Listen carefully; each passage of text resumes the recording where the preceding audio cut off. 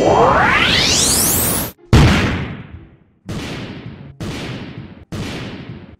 what's going on, you guys? It's your man James, aka JP, back again with another toy room review. Today we're going to be taking a look at something a little different. We're going to be looking at Cards Against Disney. So before we get started, I do want to say, just because this is branded as a Disney game, this is by no means meant for children. This is still the same spin-off of Cards Against Humanity, which is this, you know, your raunchy, dirty jokes, adult jokes, however you want to put it.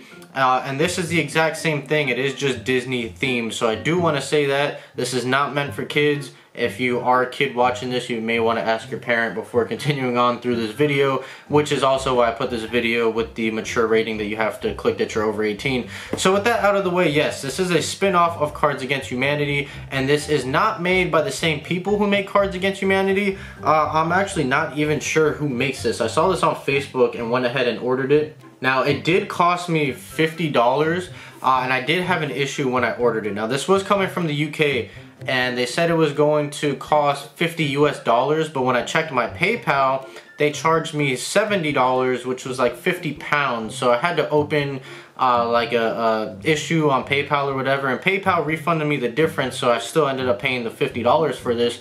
But that was an issue, and the website for this is a little sketchy. Now, again, I did receive it, I did get it, and everything was good with it. But order at your own risk. I will leave the links down below. Again, this isn't like a legit product. This is kind of like something that somebody made at home. But I ordered it. I thought it was pretty cool. And yeah, so it's basically a spin-off of Cards Against Humanity. And if you're not familiar with Cards Against Humanity, it's a card game where you have kind of like fill-in-the-blank sentences or statements with one card, and then you have to complete that sentence or statement with another card, and whoever has the funniest card wins, and you know, each person takes turns judging. So it's a really fun game. And what I really like about this is if you already have a Cards Against Humanity like I do, you can actually use this as an expansion pack, and you can mix in the cards and they'll work pretty seamlessly. And like I did mention before, this is from the UK, so some of the text is spelled a little differently. Some of the grammar you can tell is very UK grammar, and it's just not, you know, normal typical American grammar, but it's not a big deal. You know, it's, you just look past it really, and it's only certain cards, not every card is like that. And overall, it's just really fun. It's a lot higher quality than I thought it was going to be. Now obviously you can get Cards Against Humanity for like $25, so you ask yourself, why would you want this for $50? Well, if you play Cards Against Humanity as much as I do, you've pretty much seen every card. Every joke is old, even with the expansion packs. So this kind of gives you a new, fresh take on it, and I really like that.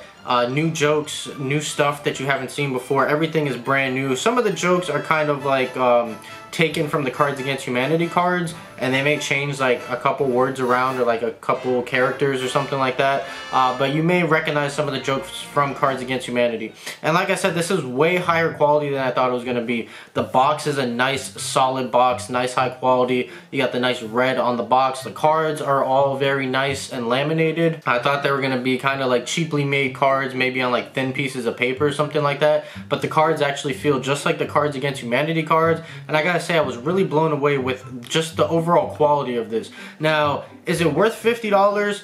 That's really up to you. If you're a die-hard Disney fan like I am, if you love Cards Against Humanity and you just want something new, then yes, it comes with like 500 cards or something like that, which is a lot of cards. I've already played this a couple times and haven't seen the same joke twice, so I think that is really cool. And like I said, you could just mix this in with Cards Against Humanity if you have it already, and now you have yourself endless possibilities with like over 1,000 cards. Or if you even have the expansion packs for Cards Against Humanity, then you have even more possibilities with just the amount of variations and differentiating every time you play. So I think that's really cool. So overall, I think this is cool. Again, this was $50. You know, it may cost you cheaper. There's like a bunch of third-party knockoff websites selling it, so I'm sure you can find it somewhere. I'll post a link down below where I got it. Just be careful. Check your PayPal statement. I would suggest paying with PayPal versus paying with your credit card, because it'll be easier to get the refund if they charge you extra like I did. Just make sure whatever is on your receipt that they say the US dollar amount is, make sure that's what you're getting charged on PayPal, because like I said, they charged me 50 pounds versus $50, which ended up being 70 US dollars.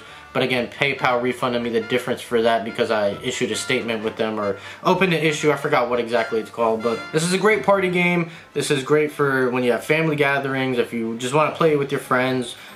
You do need at least 4 players. It's going to be impossible to play with. It's impossible to play with 2 players. It would be really boring to play with 3. At minimum, you need 4. It says that you can play with up to 20 plus actually, and I think that's a little crazy. I think at max, to really enjoy it, maybe 6. At minimum 4, at max 6, but you definitely can play with the big group. It would just take a lot longer to play and probably wouldn't be as fun. So that is pretty much it. I hope you guys enjoyed this video. If you did, make sure you like, comment, and subscribe. Also share this video with your friends. And also if you want to follow me on Instagram, that link is in the description down below. Make sure you guys stay tuned for more, and as always, I'll see you guys next time.